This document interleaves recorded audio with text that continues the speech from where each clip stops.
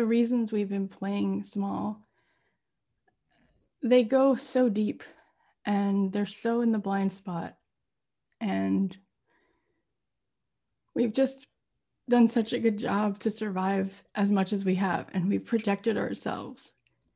And to go against that, to risk that while reaching for something that we know is there, it's such a double bind, because you know now so much and you know it's there and you can feel it, but it means you have to leave what's been keeping you safe. And that is the hero's journey. So it's no small thing. And what I want you to do is be able to acknowledge and celebrate yourself for the breakthroughs, and also to really honor and give yourself grace to have a journey and a process, and to understand that breakthroughs are so significant because we are vibrational beings in a vibrational world. And so way before you see the thing manifested in the physical reality, once you energetically land there, here in your vibration, you've just done that thing.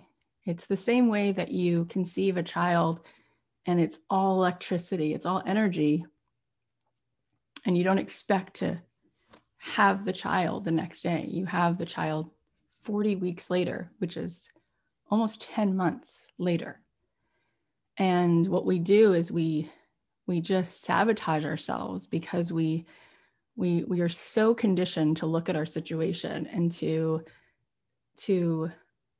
be making brownies, and you have this gooey chocolate with the egg, and you stick your finger in and you go, these are not brownies. And they are, but they need to now go through a process, and they need heat and they need time. And 30 minutes later, the brownies are brownies. And all the ingredients were finally there and put together, but yet to taste them after you just put them in the bowl and then to say, why on earth is this not here? That's just ludicrous. Like, nobody would do that, but we do that with ourselves all the time. And then we bow out, and we keep bowing out, even though it's so much of a vibrational universe. That's so much of what's happening. And so I've always felt for myself, like, once I can see where it is I'm headed and I feel it, I'm like, oh my God, it's done. I'm building it, and I already know I can scale it because I know what it is. And so for me, it's all about that subtle but major perception shift, and seeing and feeling the equivalent feeling that meets what I can see.